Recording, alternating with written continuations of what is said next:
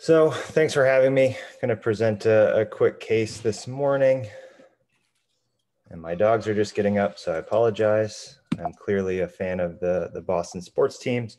But this is a 79-year-old male who was actually admitted to an outside hospital with fluid overload, essentially with pulmonary edema, who had a history of an aortic and mitral valve replacement, who was noted to have an aortic valve leak.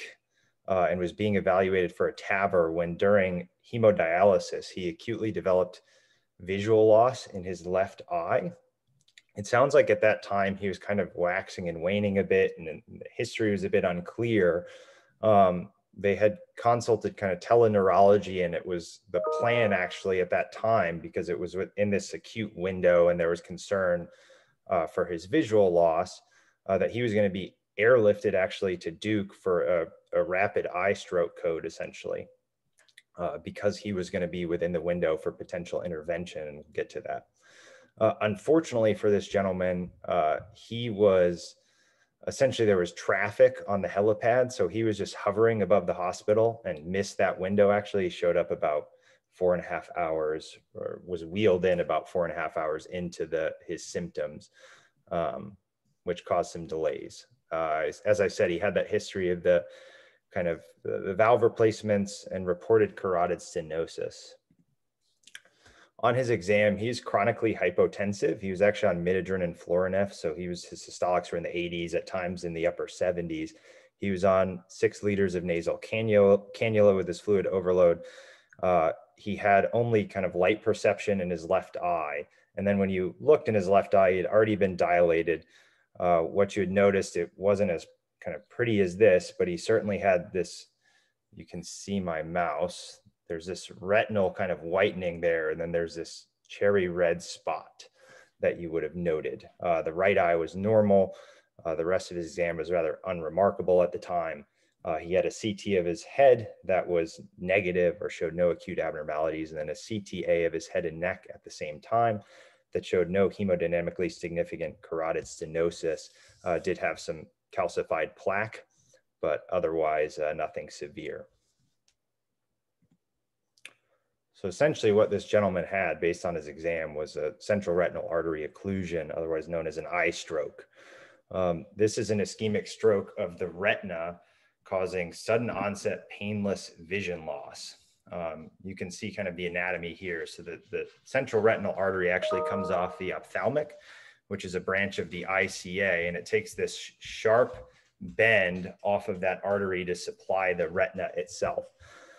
So when you get an occlusion there, essentially you're creating irreversible, or creating retinal ischemia that causes this sudden vision loss. And why you get this, that causes kind of that whitening of the retina itself, and then that cherry red spot itself, is because these choroidal arteries that kind of also provide some blood flow are still perfusing, which creates that kind of color. If you were to obstruct the ophthalmic, you wouldn't really have that. You might get just kind of diffuse whitening itself. 95% of these cases are non-arteritic, and it's a rare cause of stroke, meaning non-arteritic, meaning more embolic, kind of ischemic phenomenon, and 5% are arteritic themselves, like an inflammatory process like a GCA or a vasculitis. Most commonly in older adults, these are secondary to ipsilateral carotid atherosclerosis. We commonly think about these with amaurosis. It's a common presentation of a symptomatic carotid. Oftentimes in younger folks, they can be cardioembolic or secondary to local disease as well, like local small vessel atheromas. You have to think about GCA with some of these folks, especially in older folks. More rare causes are like Susac syndrome, which causes branch retinal artery occlusions, also sensory neural hearing loss and encephalopathy. And then these various kinds of vasculitides can cause this type of presentation.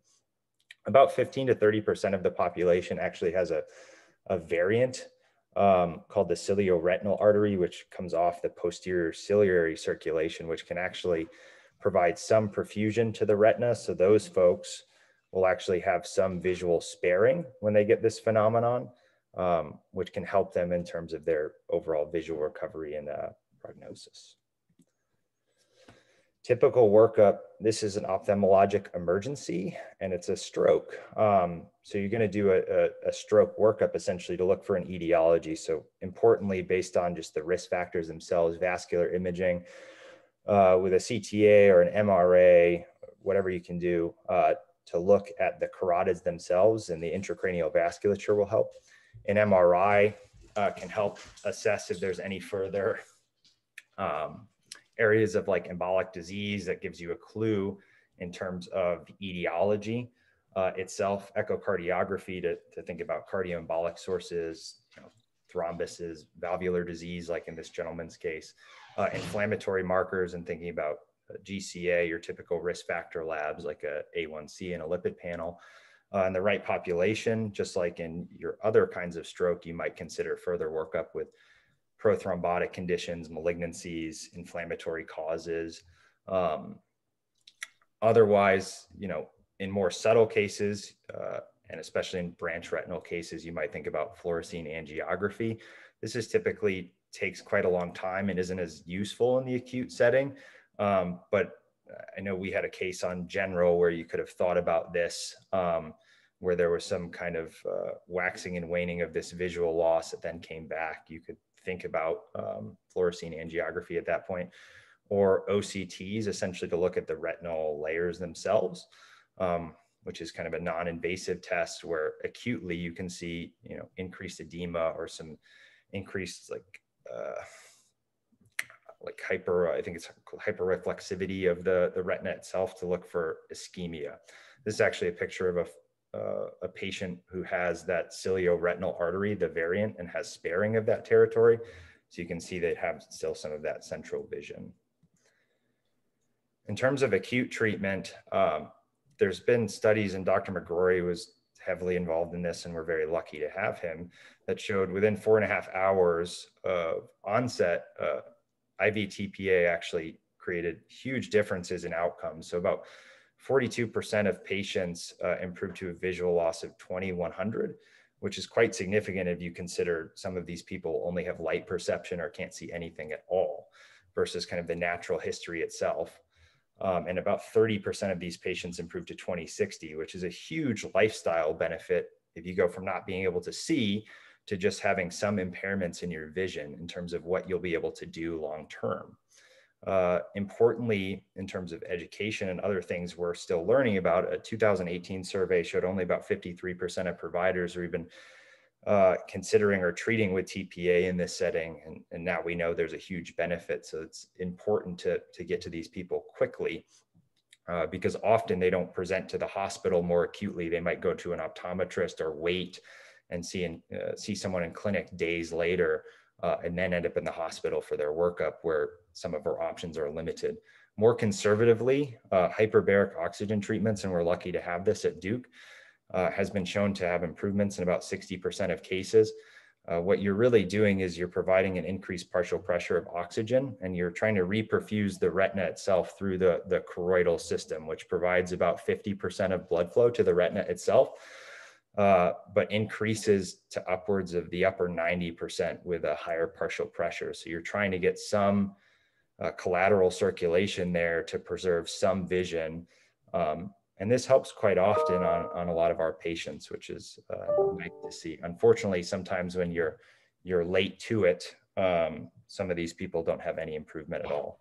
Interestingly enough, previously, even when I was in medical school, I used to hear about things like ocular massage or, anterior chamber paracenteses or these other kind of external modulation type techniques to change the intraocular pressure to hopefully propagate the clot itself. There's some evidence that this actually led to worse outcomes as compared to just the natural history of disease. In terms of secondary prevention, just like in our ischemic stroke cases, antithrombotics, obviously if they have AFib, you're going to think about anticoagulation.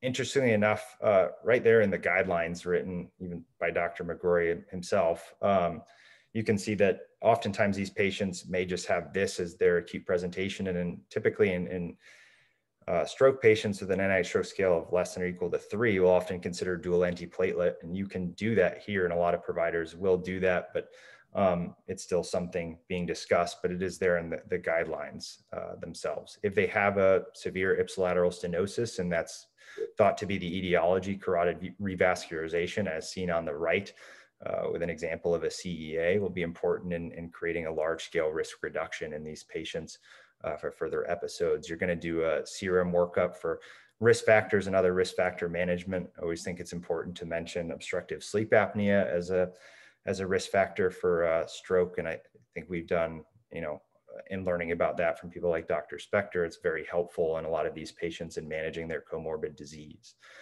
Cardiac monitoring in the hospital with telemetry, and then if you're thinking about paroxysmal AFib, things like that, sending people out on some kind of loop recorder, and then other behavioral interventions like diet, thinking about a Mediterranean diet or smoking cessation, weight loss, exercise, etc.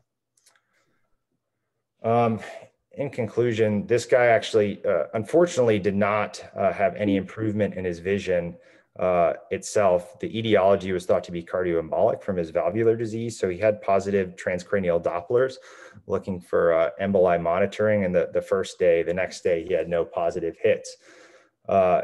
Itself, he had a significant history of cardiac disease without kind of a severe ipsilateral carotid stenosis. Unfortunately, he was lost to follow-up and never followed up in the eye stroke clinic itself, though it was set up. So this is the second patient in a row I've done that we have no idea what happened long-term. In terms of future directions, there's some evidence that, in about 90 to 105 minutes, there's some irreversible damage to the retina itself. So looking at more hyperacute outcomes with treatments like TPA will be important to better understand, just for us as well as the population at large, the type of emergency this is, because it is an acute emergency. These people can end up with, loss of vision itself can be kind of a devastating thing that we don't always consider.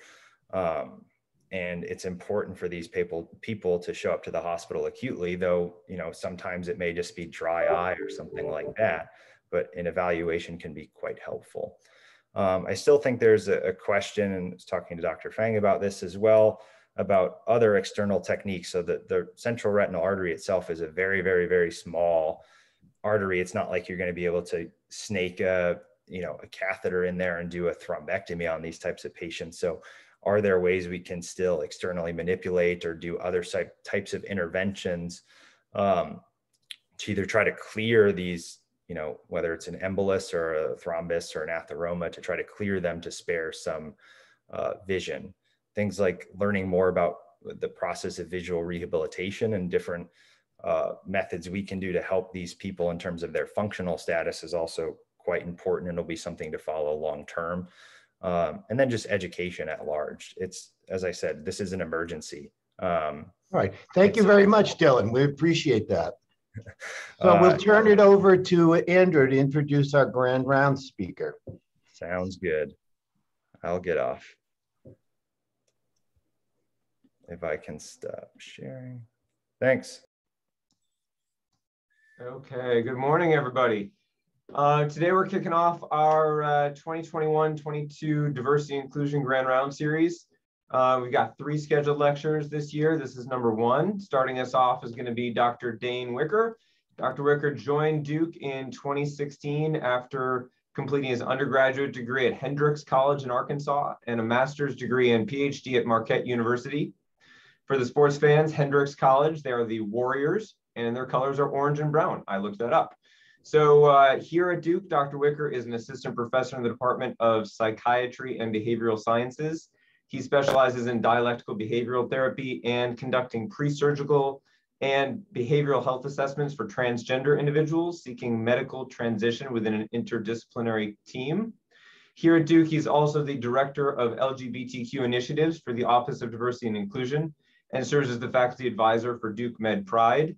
He is also the co-director, somehow in all of the free time you must have, of the Equity and Research Core at the Duke Clinical and Translational Science Institute, a very experienced teacher who's given over 85 trainings and workshops on LGBTQ healthcare, both inside and outside Duke. So we're very lucky to have him.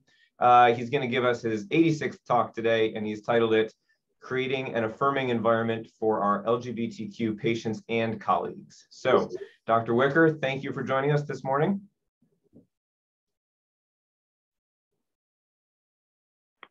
Thank you for the warm welcome, Andrew. I really appreciate it. And thank you all for having me here today. I'm going to go ahead and start sharing my screen and go from there.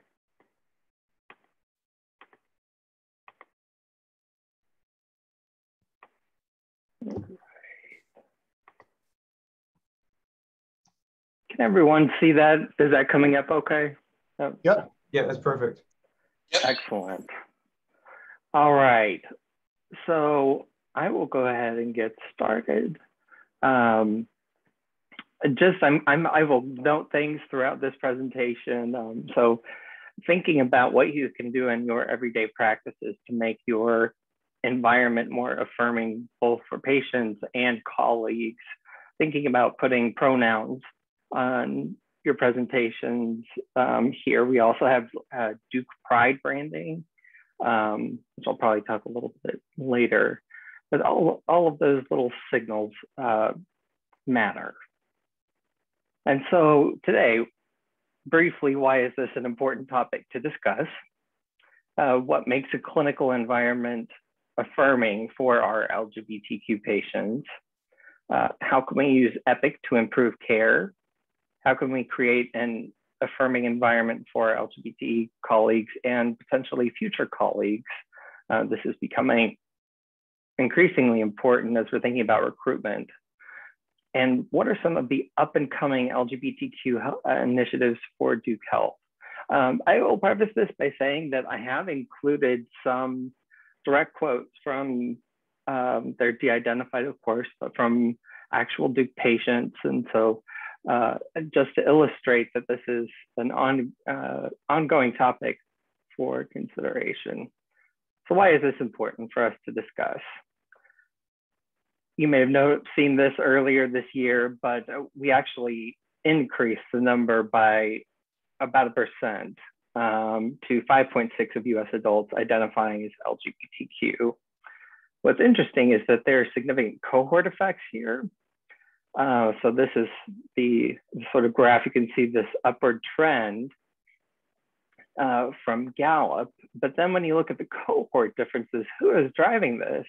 It is our Generation Z, so people born from 1997 to 2002, who have almost 16% identify as LGBTQ. So more and more as these young adults are coming into medical school, coming into residencies and fellowships, and then presenting at our clinics, they are going to have LGBTQ identities.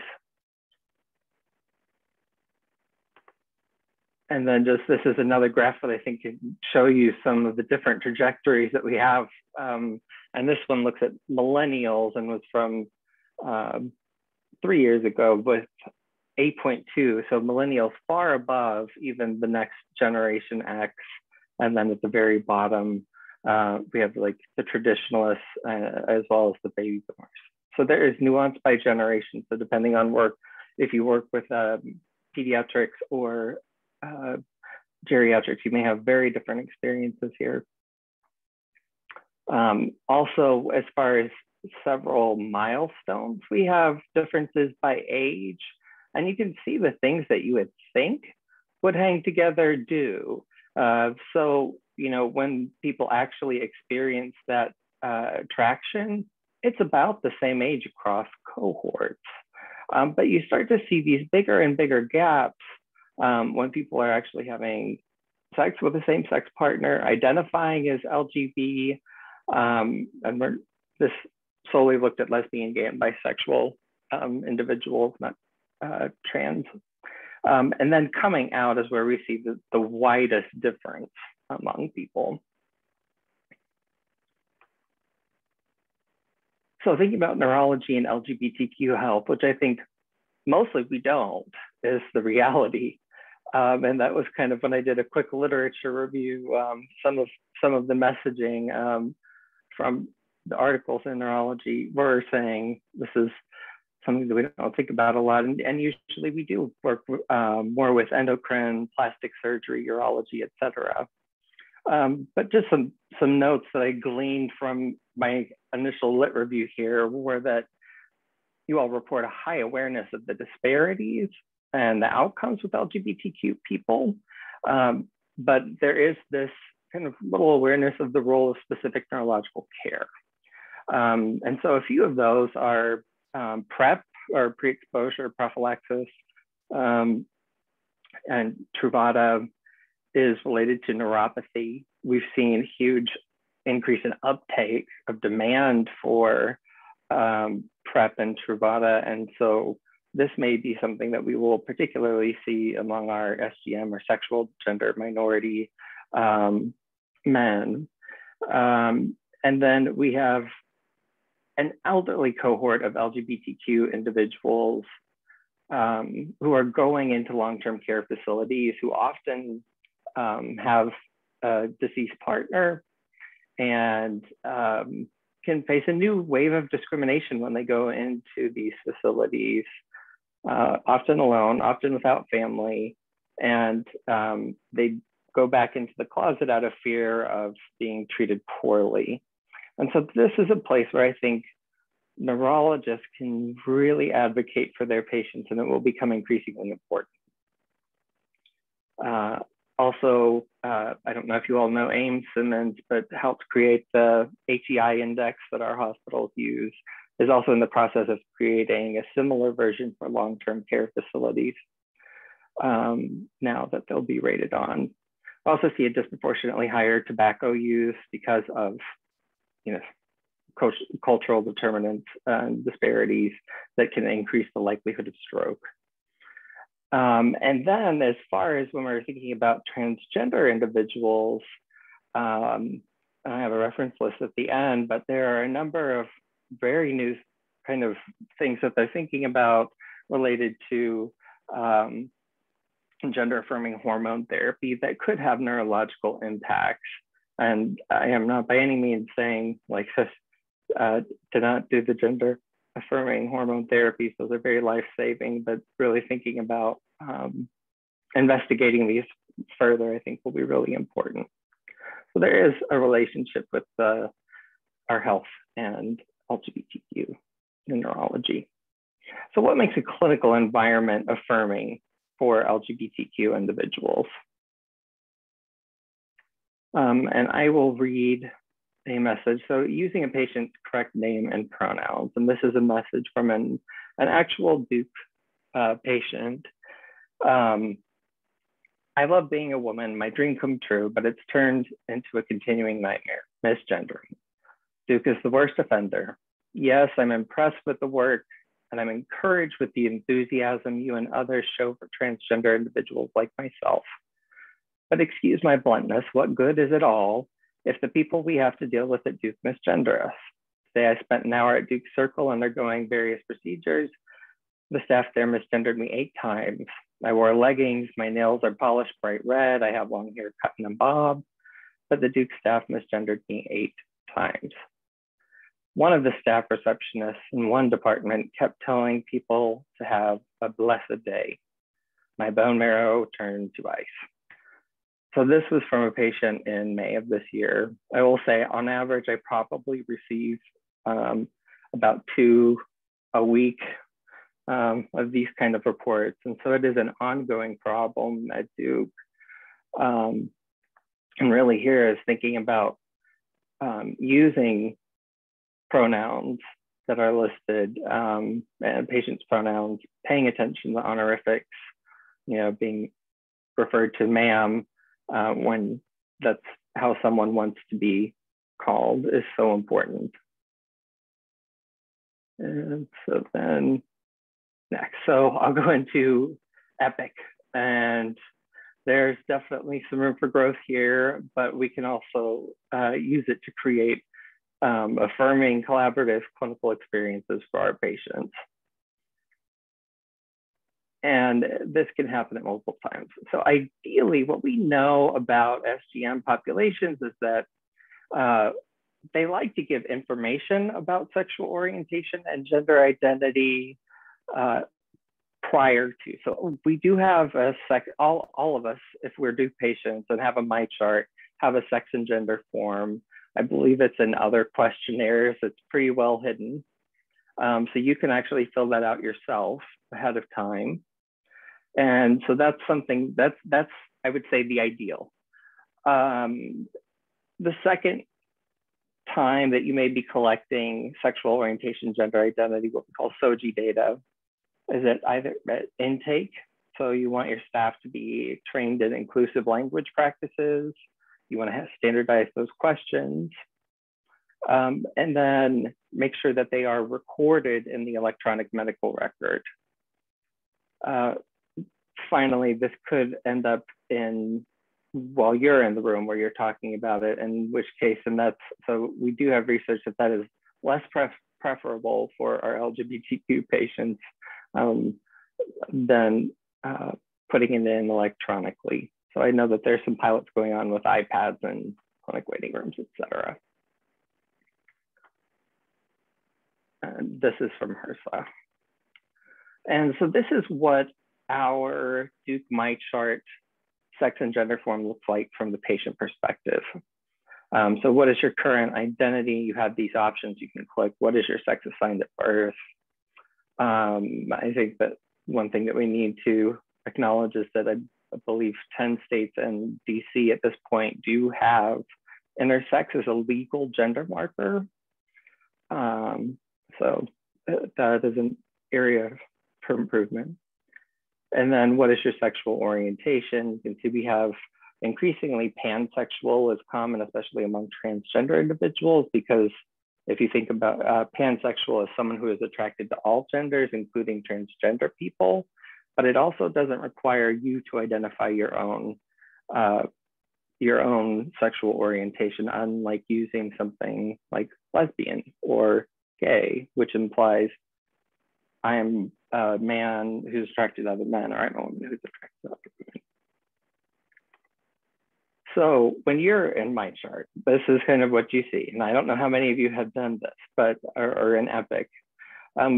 If you click on female, this is what will give you access to the clinician version of that form. And so this is what it looks like. And so for this person, we have all of these options. So if someone fills this out ahead of time, these areas up here will already be filled out. However, we fill out kind of from here down. So is there the presentation, which is, how do people dress? Is it aligned with their gender identity? Is their preferred name aligned with their gender identity? Is their legal name aligned with their gender identity? And then we also look for legal sex, gender marker, and then medical surgical intervention. So this is something that I would typically write. Patient is seeking double incision mastectomy with free nipple grafts. Previous gender affirming procedures include bilateral salpingo oophorectomy and hormone replacement therapy using transdermal testosterone and progesterone. So you kind of give a brief summary of what's already happened and then what will happen is the plan. And we're increasingly trying to move towards using an organ inventory. And so you can see here that this person, and it's a little bit confusing because you can see that the patient's sex assigned at birth was female. And so what we would expect to develop, and I wish they had done, the other way around, green and red. But right now, this patient, you can see, does not have a cervix, does not have ovaries, does not have uterus, does not have vagina, but has yet to have a mastectomy. So that is what they're seeking now. If you are looking to change the name, you click on the actual, whether they may have a photo, they may not, or it could be the patient's initials. And once you're there, this little N sign will pull up the name edit. And then you can write in preferred name, Michael.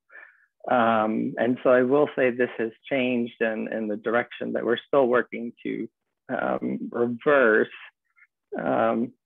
But oh, I guess I'll go back to that. But also, if you hover over the gender, it will give you a brief summary. So some people may use pronouns like they, them, theirs, and he, him, his, and they're comfortable with either. Best practice, I would say, is to switch. And so they identify as a non-binary. And you can see the brief organ inventory here. So this is what I was talking about with the name edit. So when you put in the name here, I'm trying to think exactly when it switched. It was shortly before COVID. We used to be able to see this go as right here where Vincent would be, and then underneath would say legal name. I don't know if you all remember that, but in much smaller letters. After this changed, we had so many more incidents of misgendering and dead naming, which is what we call when someone uses the name to sign of birth that will tell them and indicate gender. So this is something to consider, but be on the lookout and use the name in quotation marks if you're looking in the chart. All right, so how can this be a helpful thing? It helps ensure that the patient is getting optimal care. We want to make sure that this is updated, because if an individual is listed as, sometimes we use male or female, and then we have this downstream idea of what care they need. But if someone no longer has a cervix, they're not going to need a pap smear anymore. Or, if people who identify as women or trans women, and they still have a prostate, that's not part of gender affirmation surgery, they don't remove the prostate, they still need prostate screening. So if we have them listed as women and we don't have that flagged, so that's why the organ inventory is so important. It can really lead to some problems with medical error there that we don't want. It helps with rapport. Sometimes, especially if patients are transitioning or trans patients are transitioning, or if you have someone who identifies as gender fluid, which means their experience of gender can change over time. If you work with teenagers, this might come up more often, but also happens with adults. So just checking with them to make sure that you are using the name and pronouns that they want can make a huge difference. It's a more holistic care, and it shows the patients that you are non-judgmental. You want to treat them with respect. You're interested in their overall health and well-being. So all good things. More practical tips here for allies. So one of the things that has come up, and this is another patient, this is a more recent quote that we've received, is we have a lack of ALK providers at Duke. We may have a lack of LGBTQ providers, but I tend to think that people conceal, because I learn more and more about people who are that I had no idea. And so this was, I reviewed the profiles of over 100 gynecologists on the Find a Dr. Duke Health page. None of the profiles or videos I viewed spoke of the queer community or such expertise, leaving me frustrated. I went to the Durham LGBTQ Center website, and no Duke gynecologists are listed, and very few physicians from Duke. And so this was just a few days ago that we got this feedback. So we are going to be relaunching the out list, but there are also other opportunities that the health system is coming up with for providers to be able to really kind of show that this is something that's important. So you may have gotten the emails about non-binary being an option.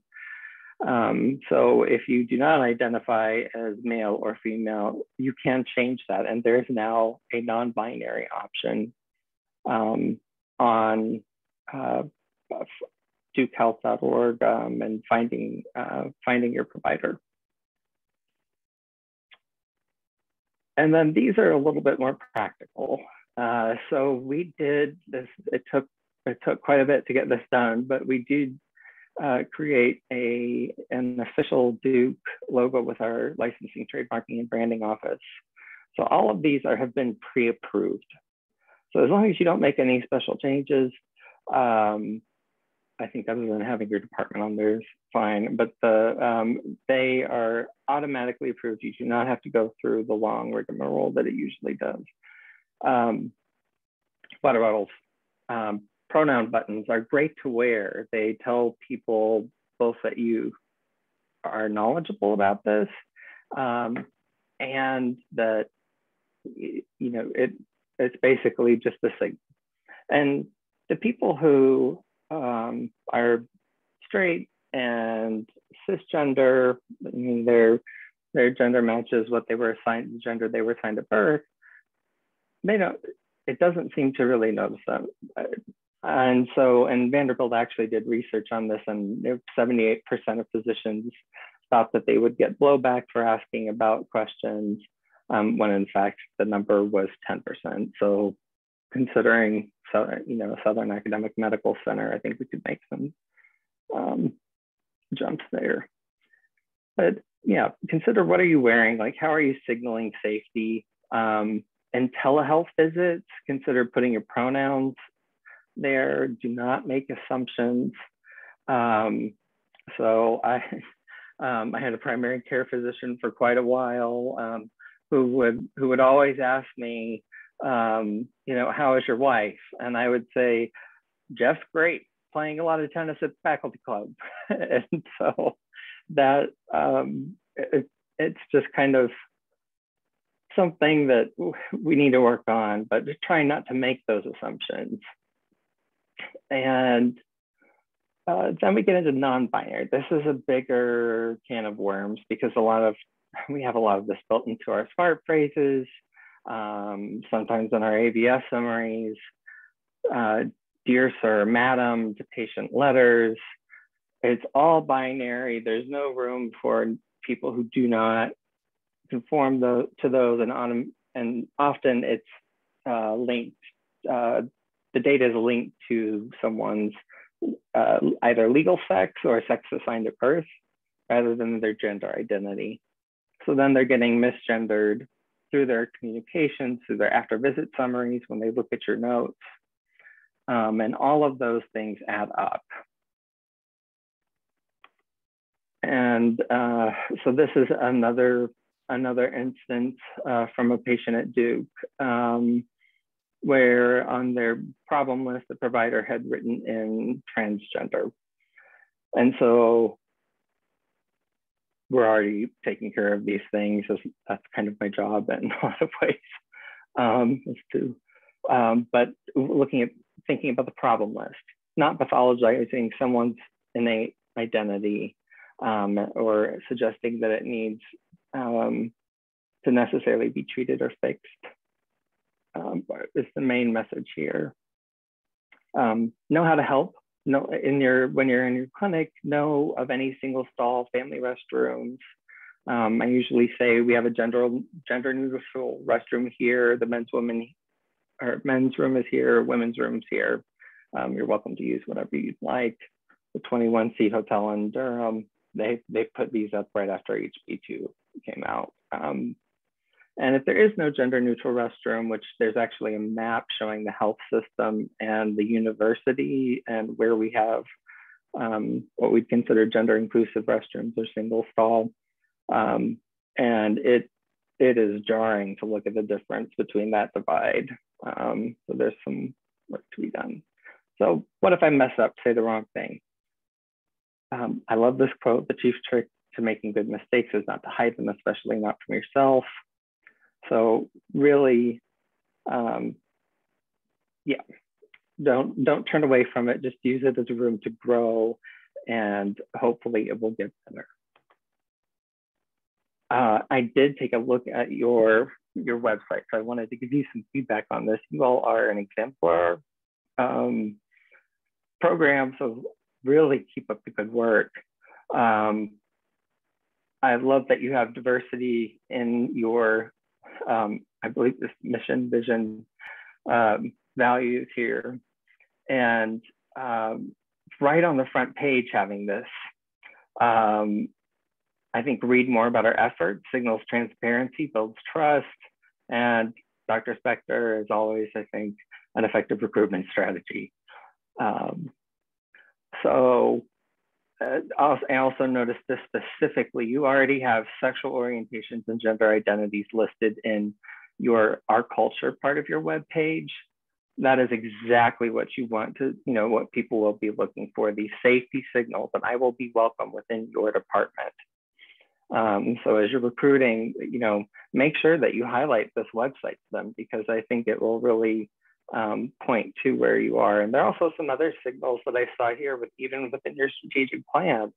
So you said themselves with female pronouns.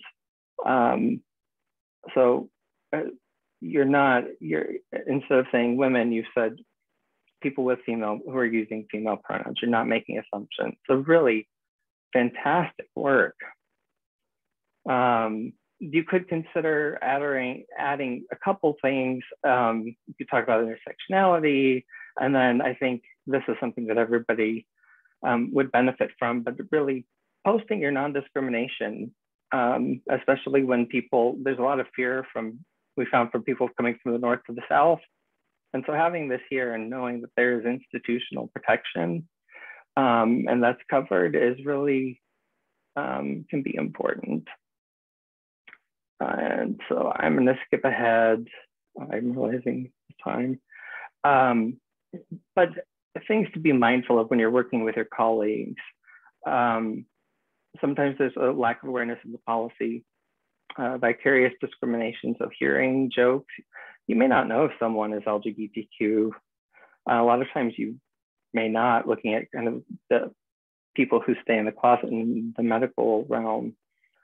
There can be a strong fear of retaliation, which is what keeps people in the closet. It negatively impacts their performance, keeps them kind of away. Residents and our trainees are vulnerable. So we really do need more LGBTQ visibility, especially in leadership across the health system. And we're almost done. Reporting processes and coming out at Duke. These are all things you can contact me if someone does transition at Duke. That's a pretty complicated procedure and one that HR should be able to help you with, and I can also consult on. And then exciting developments. So these are things under consideration. Having a box where people could check openly LGBTQ to find a provider. Being able to mark, like as a signal, openly LGBTQ, either on the front page of your, and what we're actually going to be doing first is LGBTQ or LGBTQ ally. So it will, I think that's what we'll be rolling out first, or in your About Me section. And then again, the non-binary piece. So we're also out relaunching the Duke Health Out List. So you will be hearing more about that. It's already been launched. So I can send you the link to that. We'll also have the Duke Center for Gender Health and Wellness, which is continuing to be supported, which I'm so happy about, and will be coming soon. So thank you all. Your work is very near and dear to me, especially with my dog has syringomyelia and Chiari malformation and had a cranioplasty done some years ago. So I'm grateful for the work that you do, sincerely. Thank you, Dane. And thanks for your compliment of Andrew and the work he does. I mean, we're all incredibly proud of him. Oh, absolutely. Yeah, Dane, thank you very much. And I really appreciate you giving us this talk. Rich, is it all right if I ask a question? Fire away. Okay, so you mentioned the issue with misgendering, and you gave that quote 8 times. And one of the areas I think people find most challenging is when you don't have Maestro open to tell you pronouns right there in the corner. You're in a hallway, this is the South. A lot of people default to yes, sir, like yes, ma'am, just comes out of their mouth. So without prior information from Maestro, what's the recommended strategy here to avoid gendered terms? What do we use? Excuse me, fill in the blank, where we normally would say sir or ma'am. What would you recommend to get someone's attention? You don't know them, you don't have a chart. Right. And so, well, the nice thing about like the direct patient interaction is usually it can be you and you don't have to use those terms. But when it is someone in the hallway, or when you're talking with a nurse or something like that, I would say using the name is the best thing to do, that you may or may not know, or the last name. And then as soon as you can, I would ask the patients, what pronouns do you go by, or what pronouns do you use? And I'm thinking, everyone from the parking attendants to the staff at the info desks, who are never going to know the names and never going to know, but they're trying to be polite. What do we teach them, and what do we share across the health system? Because those 8 misgendered times probably aren't necessarily all providers. There are probably other people they're interacting with who won't ever have that level of familiarity. Right. And so, and I will say DUHSO, Bill Fulkerson and Rhonda Brandon through OIE did implement like a LMS training that everyone had to complete. I don't know. So but the PDC, unfortunately, PDC members, School of Nursing and School of Medicine employees were all exempted. This can be more difficult. And I think that it really is taking a big system push to get education to all of these different corners, because we need to get there. We can't have this happening. It's been linked to, people won't come back for care. It increases substance abuse. It increases suicidality. They've directly linked this now with health system experiences. So it is a priority. I don't know that I have the best answer for you, because it is so ingrained, and it's a sign of respect. So people are trying to be respectful, and it may come out wrong. Dane, I'm sorry to interrupt. No, go ahead. There was a question from Kim Johnson. Kim? Yeah, Dane, thanks so much for your talk. Just wanted to ask a question specifically with our patients who have dementia. I encounter this in the clinic a lot, where I have people come in, a patient, and they have a caregiver who's a same-sex partner, and they don't feel free to talk about their relationship. And I think this might be because of, what you talked about with the older geriatric population and some issues they have with long-term care. But I wanted to know how to just let them know that there's space, that they can speak freely about the relationship. And how do you recommend doing that? And I think it is great. I didn't know about that tab where I could look and see if they've identified their relationship on that. So I think that might be a great way, but just wondering what your thoughts are on that. Oh, absolutely. And I think this is where our nonverbal communication can be, both our verbal and our nonverbal communication can be really helpful. Any of those safety signals are going to be recognized and likely to make someone more, so a pen, a lanyard, anything like that can help make someone, using your pronouns on Zoom can make someone more likely to make that disclosure. But I think in asking, so who is part of your caregiving team, or who is part of your I'm sorry, not caregiving team, but who lives in the house with you? Do you have a partner using non-gendered language? Who is your spouse?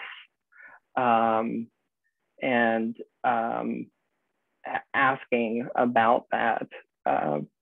Sometimes, you know, our older patients have actually had traumatic experiences where they've been chased by military. I've worked with vets who've been literally chased by the military into gay bars, and who are very scared of disclosing this information, and justifiably so.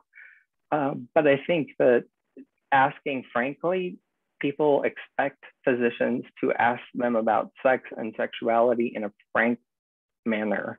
And I think you can just ask, and they will be willing to tell you. Also having things in your clinic that do show that this is an affirming place to be is just vital. People are taking in the nonverbal cues all the time when they're weighing out the risk of disclosure.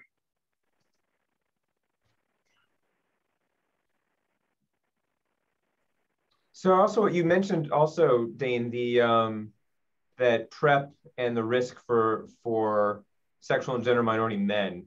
And so I was just going to throw out the reason men get PrEP is because women were excluded from the trials, right? So they didn't study the role of PrEP to prevent HIV in women. So because they weren't included in the trials, the FDA didn't approve them. So this is a big gap in healthcare because women were not eligible for the trials. So in case anyone's thinking about study design, the argument they gave is that they thought it would be too hard to recruit them.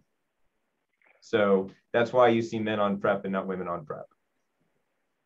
And I'm so glad that you brought that up, Andrew. And it speaks to another, we actually have some, like with Mary McKellar and our CFAR, there's some individuals that are doing some great research in the beauty shops, and actually having asked me about PrEP and training like hairstylists essentially to have conversations about PrEP with their patients, or not with their patients, with their clients while they're doing their hair.